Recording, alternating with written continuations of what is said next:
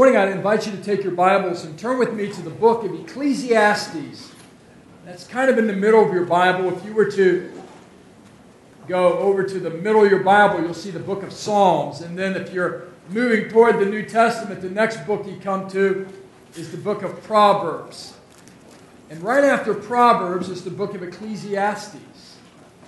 The book of Ecclesiastes was written by the son of David, a man by the name of Solomon. Solomon has some wisdom. In fact, he was called at one point, other than Jesus Christ, he was the wisest man in the world. And even the wisest man in the world, when he gets his eyes off of God and on himself, becomes the most foolish man in the world.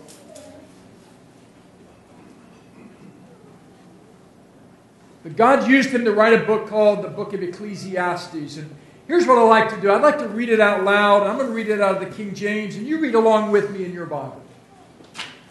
And our topic today is the value of friendship. And I am so thankful that you're here and that we are friends and that we can go to the Scripture and study this topic of friendship. God writes in verse 9, 2 are better than one, because they have a good reward for their labor. For if they fall, the one will lift up his fellow.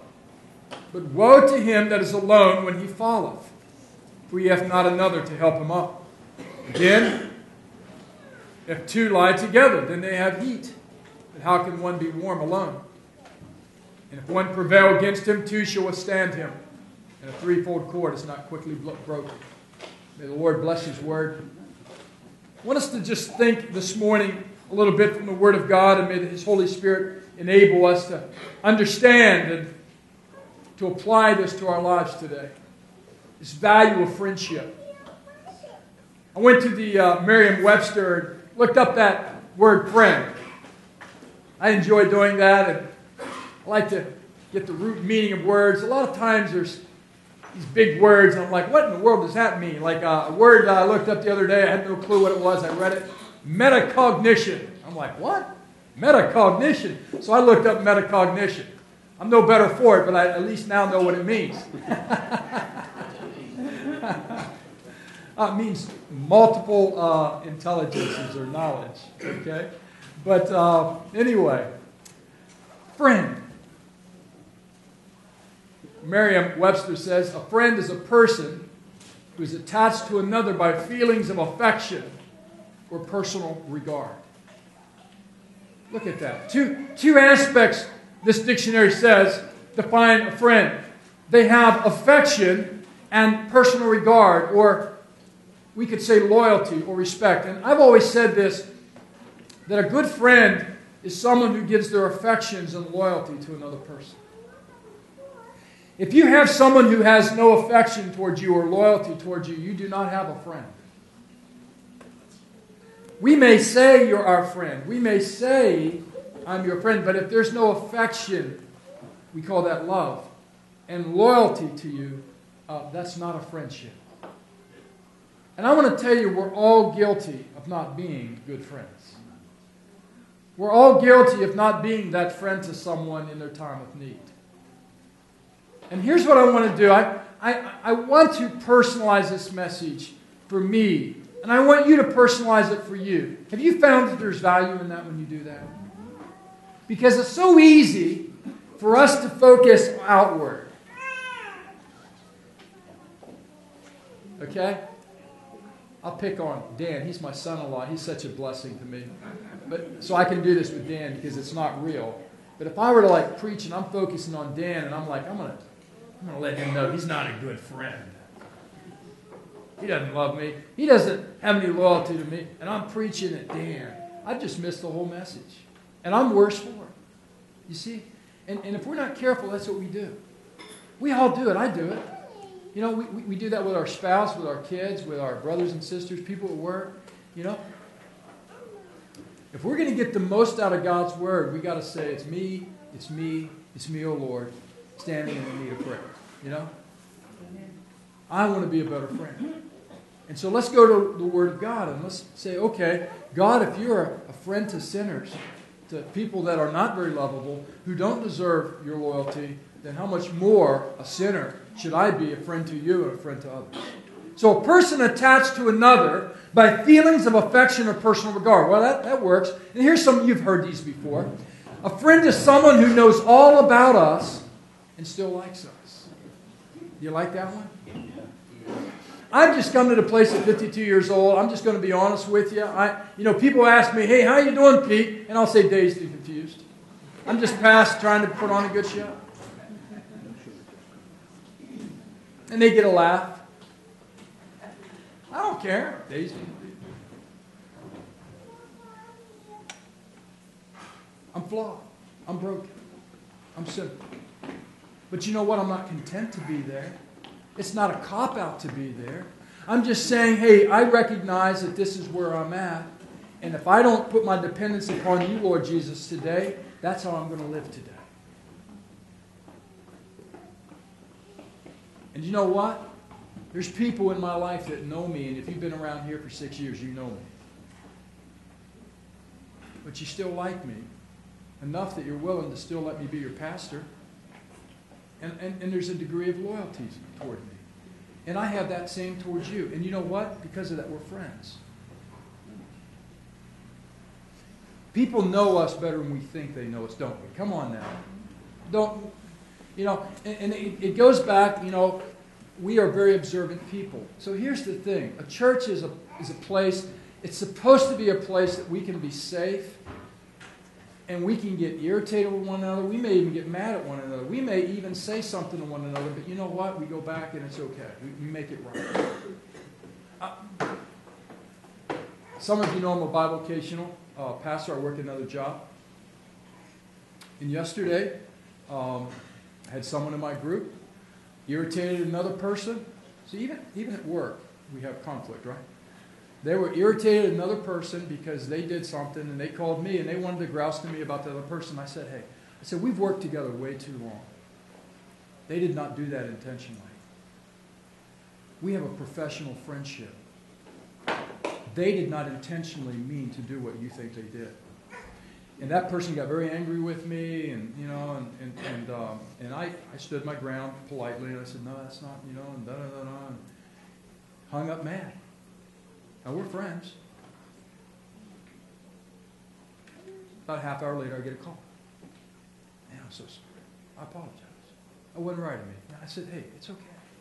I understand. If I were in your shoes, I'd probably be the same way. And we worked it out because we're friends, you see? And if we can do that at work, can't we do that at church?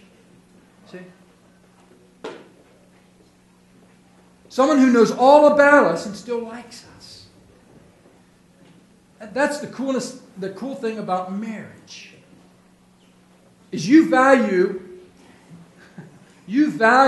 companionship above perfection. And you actually begin to love that person even more because of their imperfections, because that's what makes them different. That's what makes them the person they are. All the package, and you say, I just love everything about you. And I accept you. I'm not going to try to change you. Man, what a great place to be. And because they so much love you, they want to please you. And you love them, and then you want to please them. I want to tell you, I didn't feel, when I got up this morning, I do believe God does, bring His Word, and when we're out of line, He'll convict us of it, but He does it in a way that's a way to say, I love you too much to leave you alone. You're hurting yourself. It's actually something we ought to thank God for. But God didn't beat me over the head today. God didn't badger me. God didn't, make me feel like dirt today. I sensed the love of God, the presence, the peace, the acceptance of God. And He knows me. And that's what we're to be like to one another. Hey, here's another one. A friend is someone who walks in when the world has walked out. You guys heard this before, right? I love that. They're very, very rare. By the way, one person said, at the end of your life, if you have 6 people who call you their friend, carry your casket to the grave, you've had a successful life. Because most people don't. Most people could not say, I have 6 dear friends as pallbearers to take my body to the grave. And this person said, hey, if you come to the end of your life and you have 6 friends as pallbearers, you've had a successful life. Friends are rare. Here's one from Chuck Swindoll. We all know Chuck Swindoll. He was the president at Dallas Theological Seminary. Here's what he said. He said, the neighborhood bar is possibly the best counterfeit that there is to the fellowship of Christ, to the fellowship Christ wants or desires for His church. It's an imitation, dispensing liquor instead of grace, escape rather than reality, but it is a permissive, accepting, and inclusive fellowship. It is unshockable. It is democratic. You can tell people secrets, and they usually don't tell others or even want to. The bar flourishes not because most people are alcoholics, but because God has put into the human heart the desire to know and be known, to love and be loved. And so many seek a counterfeit at the price of a few beers. How many of you remember back in the 90s there was a sitcom called Cheers? Anybody remember that? Their theme song. Here's their theme song. Sometimes you want to go where everybody knows your name. And they're always glad you came. You want to be where you can see our troubles are all the same. You want to be where everybody knows your name. And it's sad that was written about a bar instead of the house of God.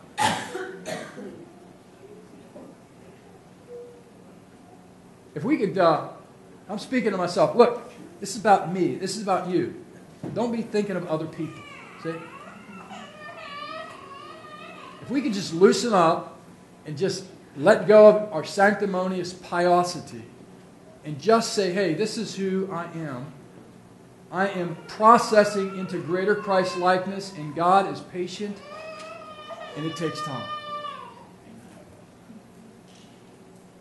So with that said, let's read this again. Would you read it with me as a group? Let's read it out loud.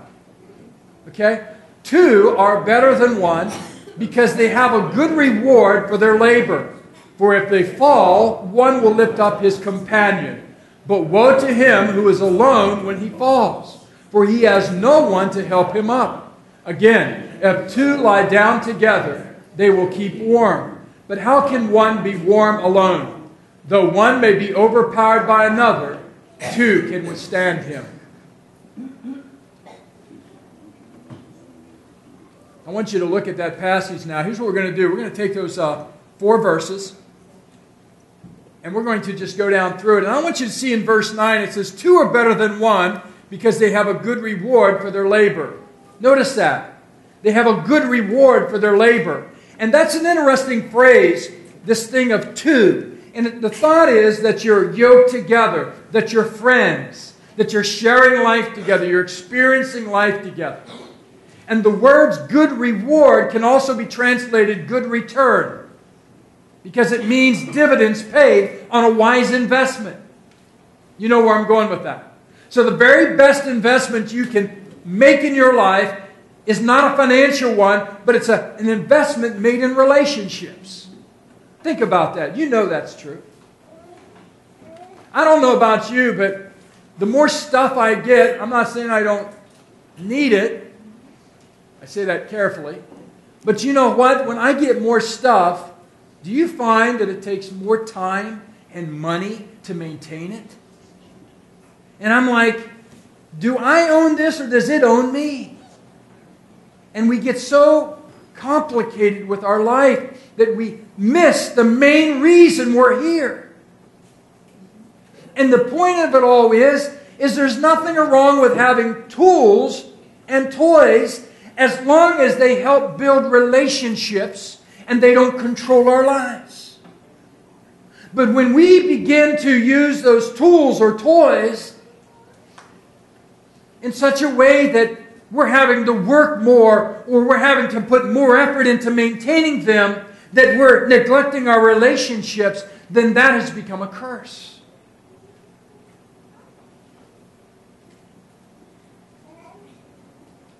And so I want you to think about that investment. And then notice, if you will, there's 4 characteristics of a friend. The first one I see here is in verse 10. A real friend helps you when you're down. Notice verse 10 of Ecclesiastes 4. For if they fall, The one will lift up his fellow. But woe to him that is alone when he falleth, for he hath not another to help him up. You ever been in a place in your life where you're just at a rock bottom? I mean, you just hit bottom. And you have no one around, it seems, to help you up. There's just no physical person that has come to help you up. And God says that's a terrible place to be. To have no one there to help you up.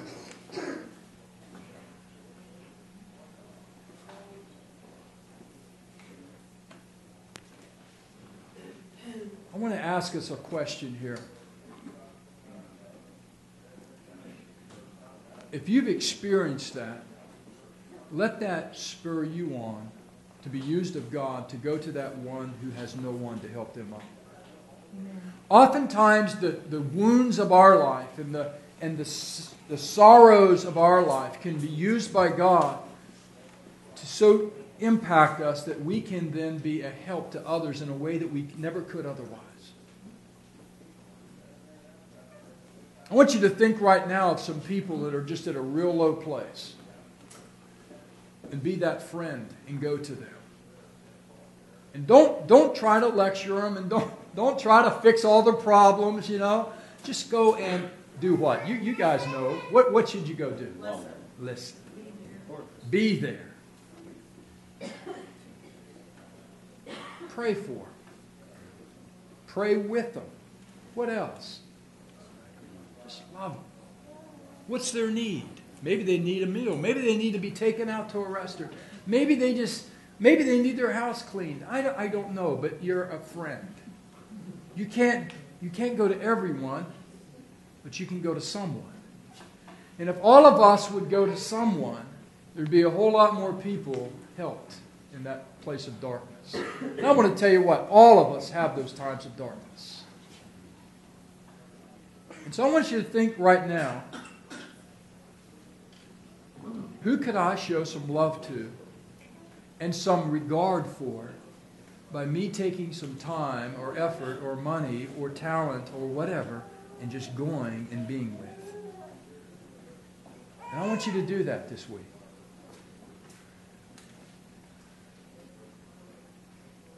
Another characteristic of a friend is a real friend is someone who provides emotional or physical warmth in a cold, cruel world. Notice verse 11. It says here in verse 11, again, if two lie down together, they'll keep warm, but how can one be warm alone? You know, we're all concerned about our 401ks, or maybe some are. Pensions, Social Security, will it be there? By the way, Jesus answers that in Matthew 6. Jesus said, seek ye first the kingdom of God and His righteousness, and all these things shall be added unto you. But when you invest your life in another person, in your love, and in your regard for them, you're laying up treasure in heaven, an investment that pays great dividends.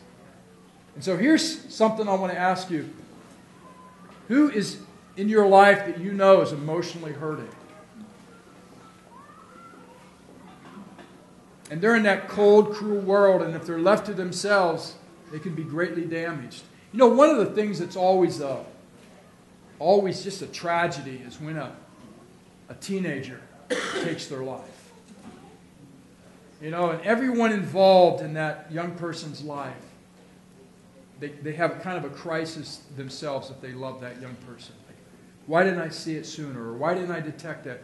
Why didn't I go? What would have happened if I'd have done this? And it's just a sorrowful time for everybody.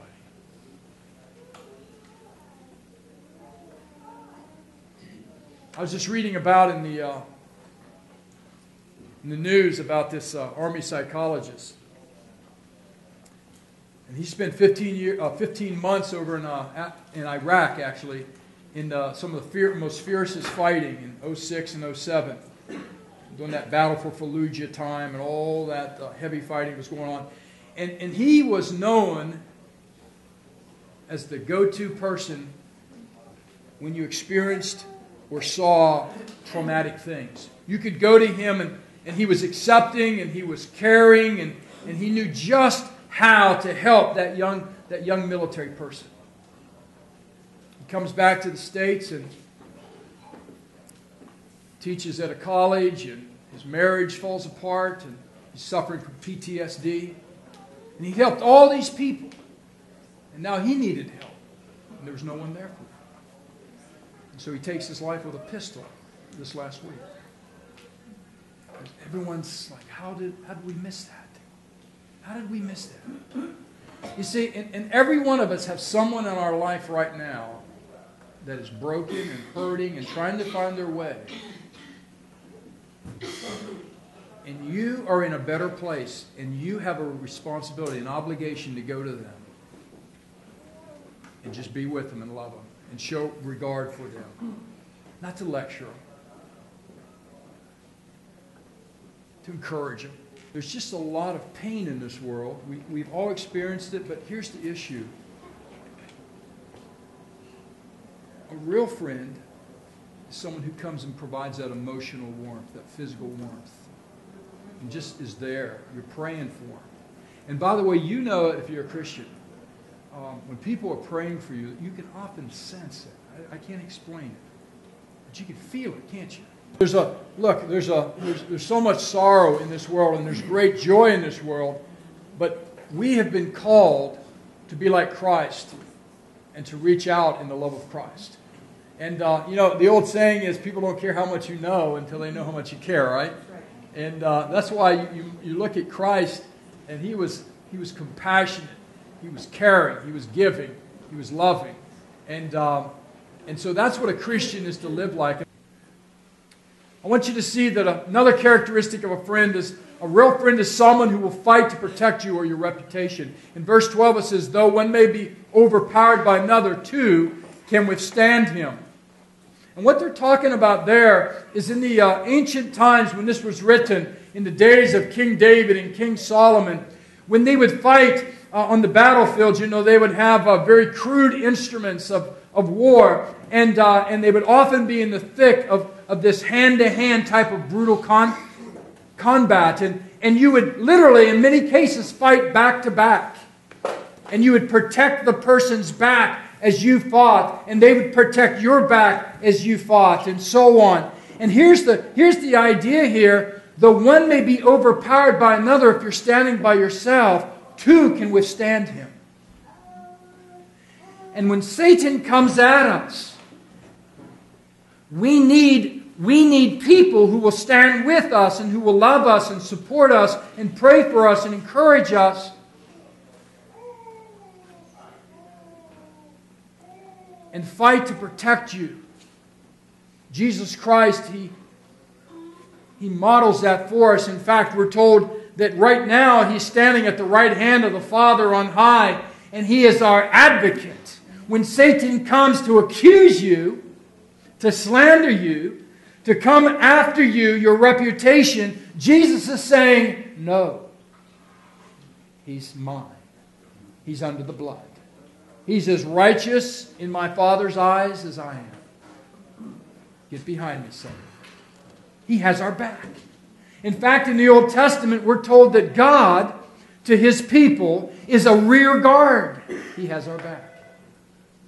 You've often heard in Ephesians 6, it talks about the armor of God that we're to put on, and you'll often hear, well, there's nothing to protect your back.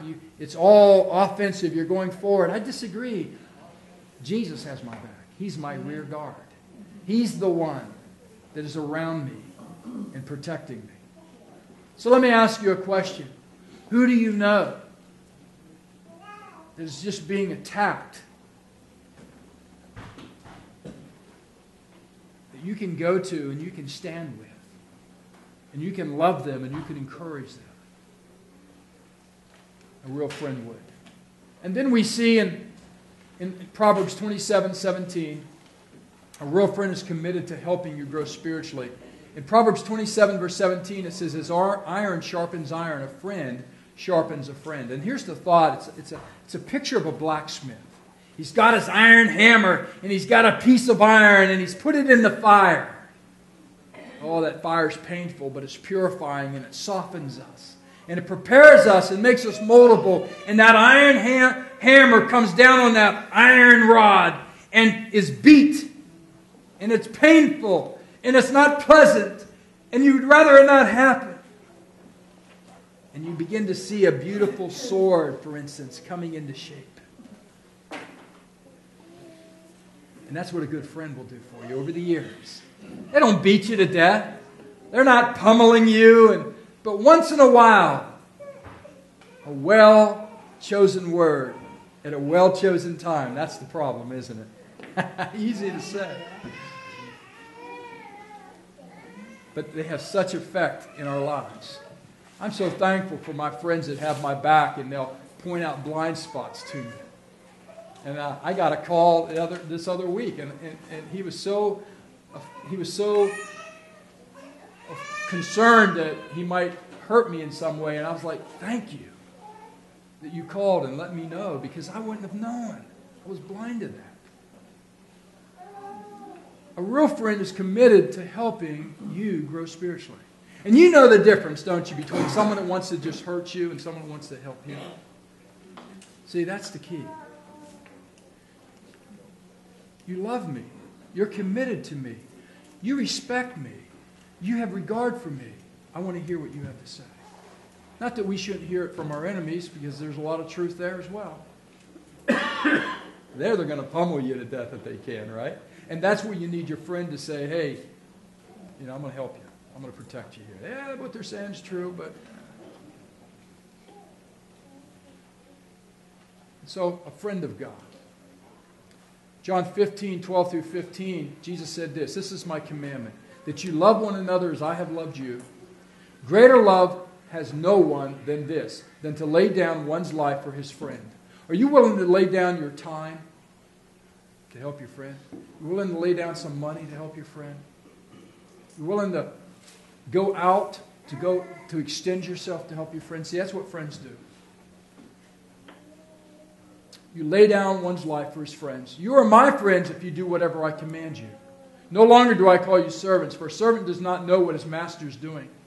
But I have called you friends, for all things that I heard from my Father I have made known to you.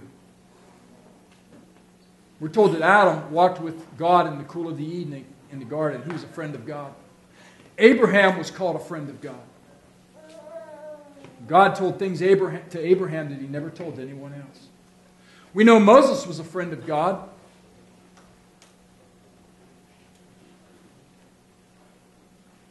I think about Enoch too. Enoch walked with God. He was a friend. Such a dear friend, in fact, that God said, you know what? I'm just going to bring you home with me. And he said Enoch walked with God and was not, for God took him. God is our friend. And God says, I want you to be my friend. And the way you're my friend, the way you say I love you, God, is you keep my commandments. You obey me. And one of the things God wants us to do is to love our neighbor as ourselves. Let me ask you a question. What are you lacking in your life right now? Are you lacking friends? A man that has friends must show himself friendly. I've learned that if you give, you shall receive. That works positively and negatively. It's a principle.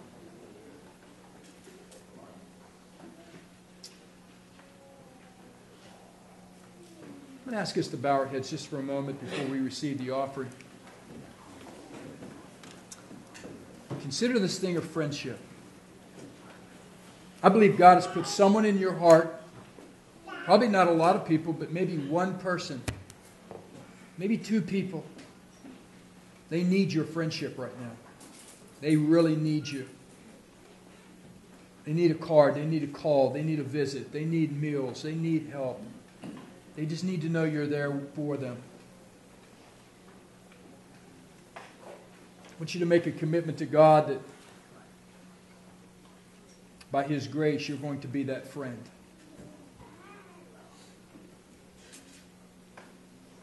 And then I want to speak to that person here this morning as our heads are bowed and our eyes are closed. Are you a friend of God, or are you alienated from God? A friend of God is someone who says, God, I want to be right with you. I want to be your friend. I want to walk in your ways. But you know you're not right with him. You know you've never received Jesus Christ as your Savior. So here's what I want us to do. Right now, let's go to our Lord in prayer. You know, Jesus said, my house shall be called a house of prayer for all people. We've prayed for others today. Let's pray for you today. And if you're lost and on your way to hell without Christ, I want you to make a U-turn today. We call that repentance. And I want you to pray this prayer with me and mean it from your heart. Dear Lord Jesus, I confess to you that I am going the wrong way. I know that I am not right with you. I have hurt many people. I have done many things that I know are not pleasing to you. Lord, I am a sinner. And I know that if I die in my sin unforgiven, I'm going to hell. I do not want that, Lord. I do not want to have a ruined life in this world or the next. And so I come to you and I put my trust in you, Lord Jesus. And your shed blood that you shed for me on that cross. And I ask you, in faith, to forgive me of all my sin. I ask you in faith to save me from a life of ruin in this world and hell in the next. I trust you and you alone to save me this moment. I thank you for hearing my prayer. And I invite you the best way I know how, Lord Jesus, into my life. I acknowledge you as my Savior and my Lord. Thank you for hearing me. Thank you for saving me. In Jesus' name, amen. Amen.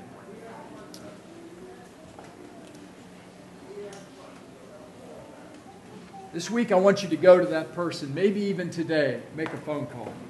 All right? And then here's the thing. Let's be a church that's better than any bar. Let's be a church that's better than any TV sitcom. I want to tell you, by God's grace, I will never leave you nor forsake you. I will never expect perfection from you. Don't do it to me. But I want to also tell you that I'll seek to stay humble and repentant and confess where I have wronged you. Just like that person at work, a lost person at work, did to me yesterday on the phone. I can do that. You can do that. A great exercise is to take responsibility for yourself.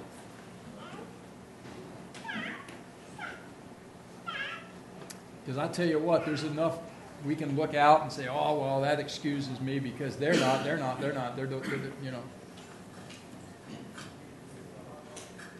So a good friend.